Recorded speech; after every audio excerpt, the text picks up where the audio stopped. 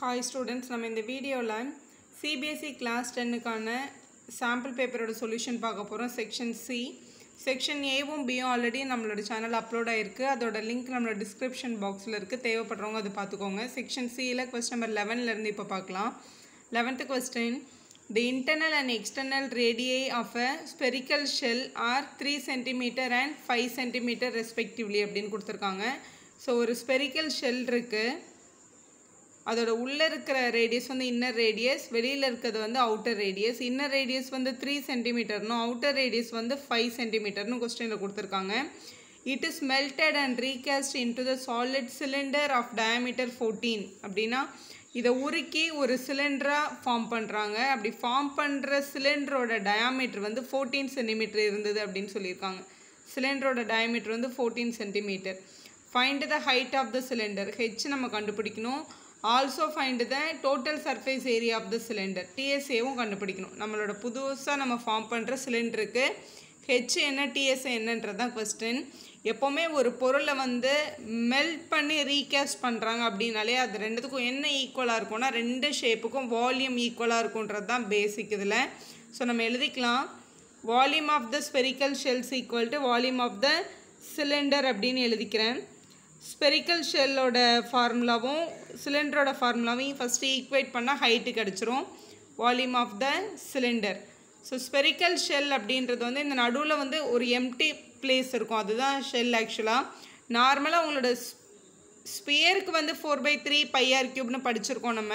So இதுல ரெண்டு radius இருக்குதுனால r³ - r³ னு வரும். அவ்வளவுதான் ஃபார்முலா. ரொம்ப simple. Volume of the cylinder வந்து pi r² h.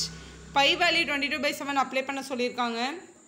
அப்ளை பண்றதுக்கு முன்னாடி ரெண்டு பக்கமும் pi இருக்கு, நம்ம ஈஸியா கேன்சல் பண்ண முடியும். சோ அதனால நான் ஃபர்ஸ்ட் pi க்கு வேல்யூ சப்ஸ்டிட்யூட் பண்ணல. கேபிட்டல் R ன்றது இது வெளியில இருக்க ரேடியஸ் தான் கேபிட்டல் R. அது வந்து 5 ன்னு இருக்கு क्वेश्चनல.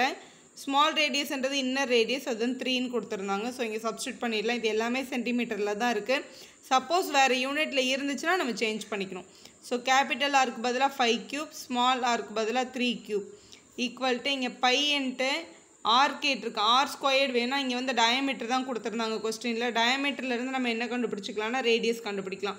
ரேடியஸ்ன்றது டயாமீட்டர் 2 ஆல டிவைட் பண்ணா கிடைக்கிறது. அப்ப 14/2 7 cm தான் நம்மளோட ரேடியஸ். இந்த சிலிண்டரோட ரேடியஸ் வந்து 7 தான்.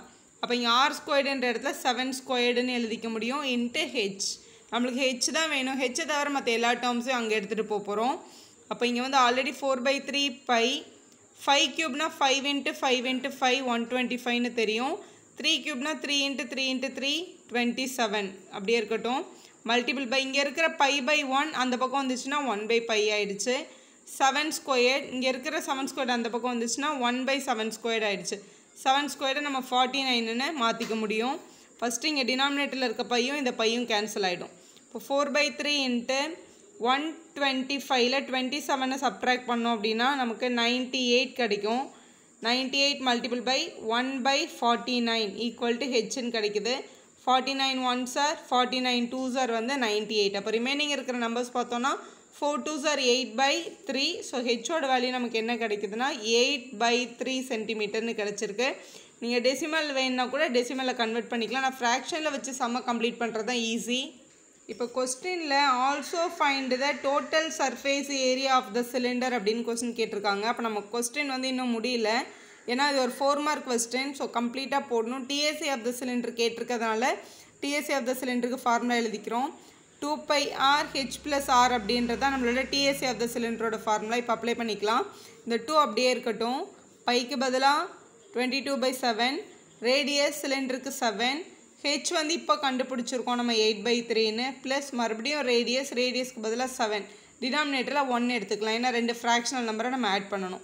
இந்த 7 இந்த 7ம் கேன்சல் ஆயிடும். 2 * 22 வந்து 44 மல்டிபிள் பை LCM எடுத்துருங்க. 1 * 8 8 3 7s are 21 1 3s are 3 ன்னு எழுதிக்கலாம்.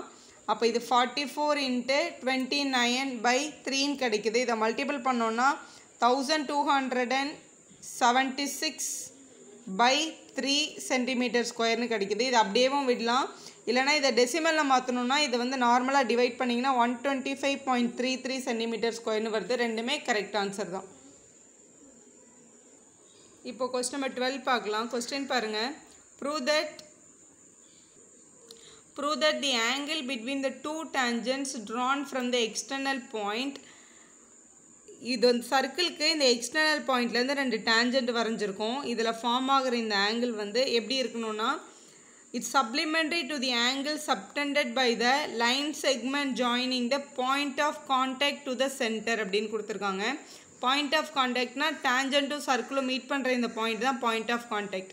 பாயிண்ட் ஆஃப் கான்டாக்டையும் சர்க்கிளோட சென்டரையும் நம்ம இப்படி கனெக்ட் பண்ணோன்னா நமக்கு ஒரு ஆங்கிள் ஃபார்ம் ஆகும்.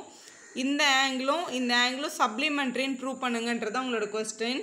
ஸோ இப்படி டயக்ராம் வரைஞ்சிருக்கோம். நமக்கு நல்ல கிளியராக தெரிஞ்ச ஒரு விஷயம் என்னென்னா, இந்த க்ரீன் கலர் லைன் வந்து டேஞ்சன்ட்டும் ரேடியஸும் எப்போவும் எவ்வளோ ஆங்கிளில் இருக்கும்னா 90 டிகிரி. ஸோ இது ரெண்டும் கம்பல்சரி 90 டிகிரி தான் இருக்கும். அப்போ இது ரெண்டு ஆங்கிளும் சப்ளிமெண்ட்ரின்னு ப்ரூவ் பண்ணுங்கன்னு சொல்லியிருக்காங்க.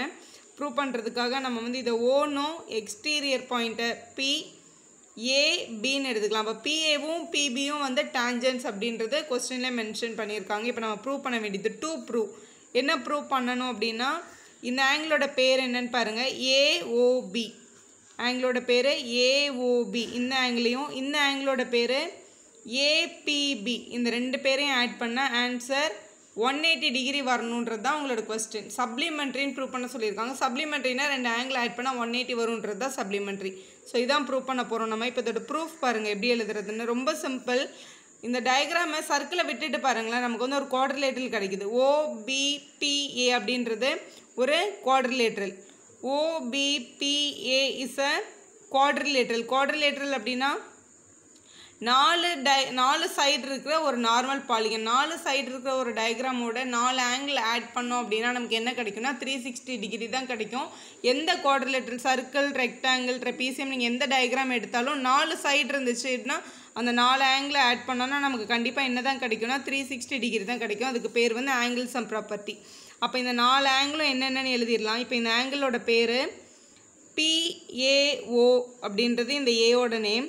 இந்த ஓவோட பேரை வந்து நம்ம வந்து ஏஓபின்னு எழுதலாம். ப்ளஸ் இந்த பியோட நேம் வந்து OBP, சென்டரில் வர்ற மாதிரி எழுதணும், அதுதான் ஆங்கிளோட பேர்.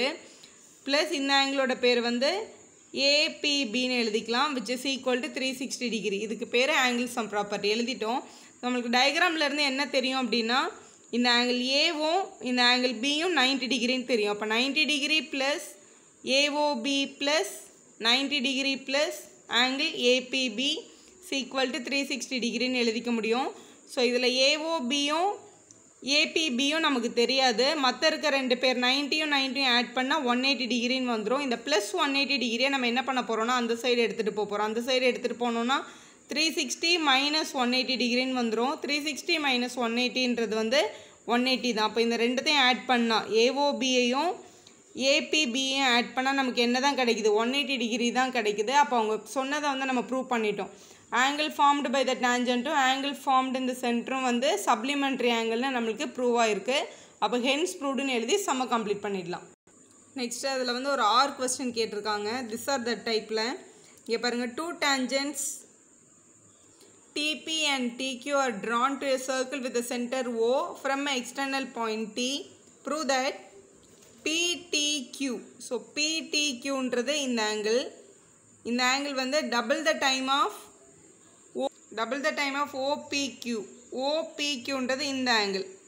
ஸோ இந்த ஆங்கிள் இதை டபுள் பண்ணால் இது கிடைக்குன்றதை ப்ரூவ் பண்ணுங்க அப்படின்னு கொஸ்டினில் சொல்லியிருக்காங்க. ஃபஸ்ட்டு இதை ப்ரூவ் பண்ணுறதுக்கு நமக்கு வந்து கொஸ்டினில் வந்து ஒரு ட்ரையாங்கிள் இருக்குது பாருங்கள். TPQ அப்படின்றது வந்து ஒரு triangle. Triangle TPQ is an isosceles ட்ரையாங்கிள்னு சொல்லலாம். இது ஏன் ஐசோசெல்ஸ்ன்னு சொல்கிறோன்னா, எந்த ட்ரையாங்கிள்க்குலாம் ரெண்டு சைடு ஈக்குவலோ அதெல்லாம் ஐசோசெல்ஸ் ட்ரையாங்கிள் தான். இப்போ டீலேருந்து வரைஞ்சிருக்க டிபின்ற டேஞ்சன்ட்டும் டிக்யூன்ற டேஞ்சன்ட்டும் ஈக்குவல் தான். Tangents from the exterior points R ஈக்குவல்ன்ற property படி பார்த்தோன்னா டிபியும் டிக்யூவும் ஈக்குவல். அப்போ இந்த ட்ரையாங்கிள் வந்து கண்டிப்பாக என்ன ட்ரையாங்கிள்னா ஒரு ஐசோசெல்ஸ் ட்ரையாங்கிள். ஒரு ட்ரையாங்கிளில் ரெண்டு சைடு ஈக்குவலாக இருந்தால் கண்டிப்பாக அதோட ரெண்டு ஆங்கிளும் ஈக்குவலாக இருக்கும்.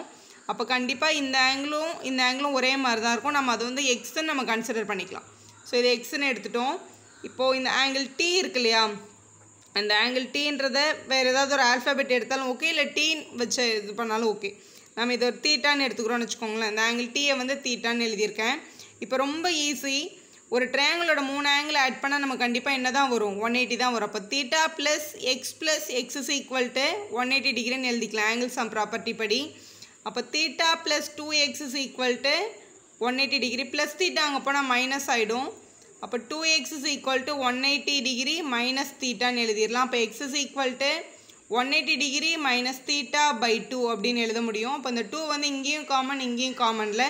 அப்போ X is equal to 180 by 2 minus theta by 2ன்னு எழுத முடியும். 180 by 2ன்றது என்னது ஆக்சுவலாக 90 minus theta by 2ன்றது தான் நம்மளோட என்ன வேல்யூ எக்ஸோட வேல்யூ. அப்போ இந்த எக்ஸ்ன்ற ஆங்கிள் வந்து 90 டிகிரி மைனஸ் தீட்டா பை 2 தான். இது தீட்டாவாக இருந்தால் இது 90 மைனஸ் தீட்டா பை 2ன்னு நம்ம கண்டுபிடிச்சிருக்கோம். நம்ம எல்லாருக்கும் ரொம்ப தெரிஞ்ச ஒரு விஷயம் என்னென்னா எப்போவுமே வந்து டேஞ்சண்ட்டும் ரேடியஸும் வந்து பர்பண்டிகுலராக இருக்கும். ரேடியஸ்ன்றது இந்த ஓபின்றது ஒரு ரேடியஸ், டிபின்றது வந்து டேஞ்சன்ட். டிபியும் பிஓவும் பர்பண்டிகுலர் லைன்ஸ் 90 டிகிரி தான் இருக்கும் அது கண்டிப்பாக. அப்போ நான் என்னால் கண்டிப்பாக என்ன சொல்ல முடியும்னா ஆங்கிள் ஓபிடி வந்து கண்டிப்பாக என்னது 90 டிகிரி. ஓபிடின்றது இந்த மொத்த ஆங்கிள், இந்த எக்ஸும் இந்த குட்டியாக இருக்குல்ல இந்த பார்ட்டும் சேர்த்தா கண்டிப்பாக என்ன தான் கிடைக்கும் 90 டிகிரி தான் கிடைக்கும். இது இப்படி எழுத முடியுமான்னு பாருங்கள். ஆக்சுவலாக எக்ஸ் ப்ளஸ் இந்த குட்டியாக இருக்குல்ல இந்த ஆங்கிளோட பேர் வந்து ஓபிக்யூ. இது ரெண்டத்தையும் ஆட் பண்ணால் என்ன தான் வரும் 90 டிகிரி தான் வரும். இதில் எக்ஸுக்கு பதிலாக நம்ம கண்டுபிடிச்சிருக்கிறது வந்து 90 minus theta by 2. So 90 degree minus theta by 2 plus OPQ is equal to 90 அப்படின்னு கொடுத்துருக்காங்க. நம்மளுக்கு வந்து ஓபிக்யூவோட ஆங்கிள் தான் நமக்கு வேணும். அப்போ மற்ற ரெண்டு பேர் அங்கே எடுத்துகிட்டு போயிடுங்க. இங்கே ஆல்ரெடி ஒரு 90 இருக்குது, இந்த ப்ளஸ் 90 வந்தால் மைனஸ் 90 ஆகிடும். இந்த மைனஸ் தீட்டா பை 2 இங்கே வந்தால் ப்ளஸ் தீட்டா பை 2 ஆகிடும். இந்த மைனஸ் 90யும் ப்ளஸ் 90யும் கேன்சல் ஆகிடுச்சு. அப்போ ஆன்சர் என்ன கிடைக்குது OPQ is equal to theta by 2ன்னு கிடச்சிருச்சு. ஆல்ரெடி நமக்கு கொஸ்டினில் என்னன்னு தெரியும் ஆங்கிள் டி வந்து தீட்டான்னு தெரியும்ல. ஆக்சுவலாக பிடிக்யூன்றது வந்து தீட்டான்னு தெரியும். இப்போ ஓபிக்யூ வந்து தீட்டா பை 2ன்னு கண்டுபிடிச்சிருக்கோம். இப்போ தீட்டாவுக்கு பதிலாக நம்ம என்னன்னு கூட எழுதிக்கலாம் பிடிக்யூன்னு எழுதிக்கலாம். அப்போ OPQ is equal to angle PDQ by 2 அப்படின்றத நம்மளை ப்ரூவ் பண்ண சொல்லியிருக்காங்க. அப்போ நம்மளுக்கு கரெக்டாக ப்ரூவ் ஆகிடுச்சு. ஸோ இங்கே டிவைடில் இருக்க 2 இங்கே எடுத்துகிட்டு வந்தீங்கன்னா என்ன ஆகும்னா மல்டிப்ளை ஆகிடும். அப்போ 2 times angle OPQ which is equal to PDQ. இதை தான் உங்கள் புக்கில் வந்து உங்களோட கொஸ்டினில் வந்து ப்ரூவ் பண்ண சொல்லியிருக்காங்க. அப்போ இப்படி எழுதிட்டு ஹென்ஸ் ப்ரூவ்டுன்னு எழுதிருங்க, உங்களுக்கு ஃபுல் மார்க் கிடைக்கும்.